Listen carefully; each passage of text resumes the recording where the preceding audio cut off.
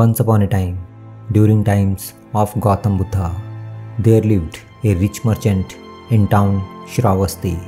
He had a very beautiful daughter named Patachara. Many young men were attracted to her beauty.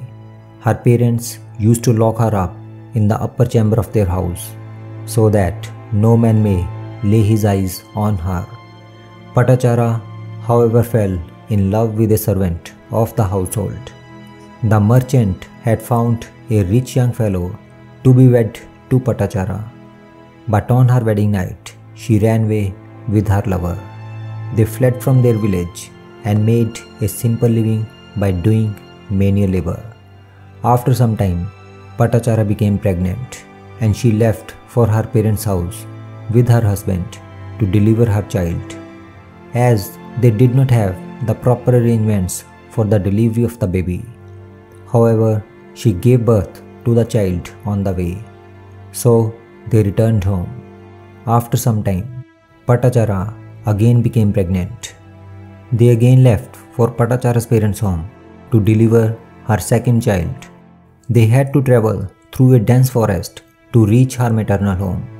On the way, a great storm broke out. Patachara started to have labor pains. Her husband went in search of firewood. While he was chopping firewood, a poisonous snake bit him and he died right there.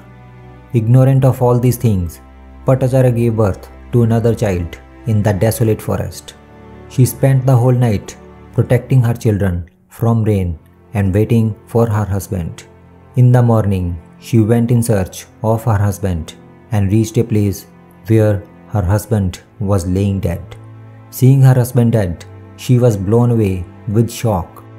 Now, grief-stricken Patachara started walking towards her parents' home with her children. On the way, there was a river that was in full spate due to monsoon rains, and it was impossible for her to cross the raging river carrying her both children. So, she left her older child on the bank and crossed the river with her newborn baby. Once she crossed the river, she left her newborn baby there and went back to fetch her older child. When she was in the middle of the river, an eagle swooped down, grabbed Patachara's newborn baby and flew away. Seeing this, she started to panic and scream. Hearing his mother scream, Patachara's older son thought that she was calling him, so he jumped into the river. It was not possible for a small kid to cross that raging river, and soon he drowned in the overflowing river. Patachara kept screaming but could not save her child. Having lost both her children and husband on the same day, she lost her mental balance and started to cry in deep agony. As she neared the home of her parents, she met a local resident from the village.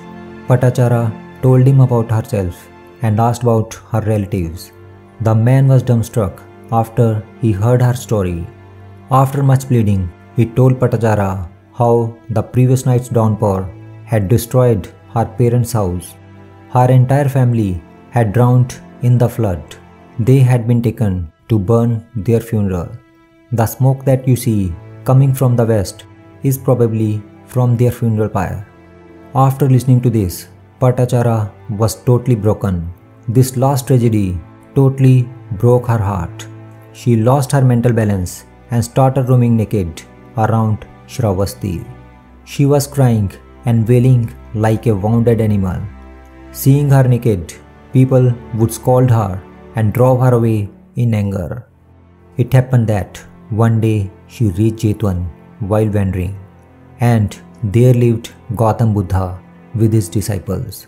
While wandering, she reached a place where Buddha was preaching. She started going to Buddha by splitting the crowd. People started stopping her. This created a noise in that place. This noise and wailing of a woman caught attention of Gautam Buddha. Buddha stopped the people and instructed them to let her come to him. Patachara reached Buddha in a naked and insane state. She had no senses and was behaving like insane. Buddha looked at her with compassion and said, Sister, come to your senses. And as if a miracle happened, she suddenly came back to her senses, and as soon as she regained her consciousness, she realized that she was naked. She was embarrassed and sat down to cover herself. Buddha gave her one of his robes to cover her body. She wore the robe and laid prostrate at the feet of Buddha. She narrated her tragic story to Buddha. In the presence of Buddha, all her agony simply evaporated. A new calmness and peace descended upon her. Buddha said, "Just as you are shedding tears for your children and family now, you have shed tears in countless lives.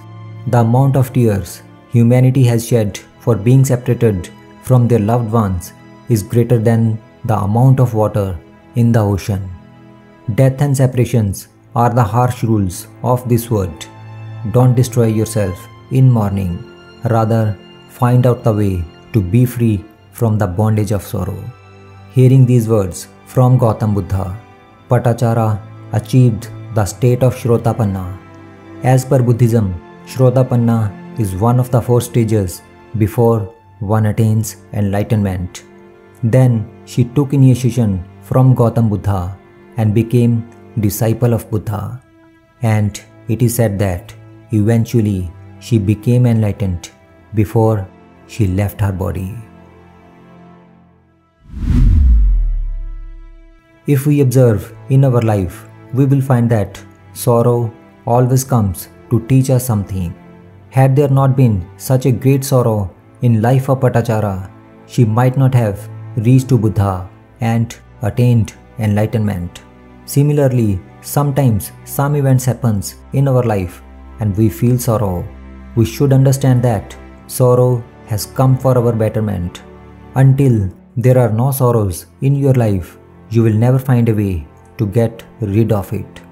Therefore, whenever there is sorrow in your life, remember that it has come to take you closer to your true self, a land of eternal happiness where there is no space for any sorrow.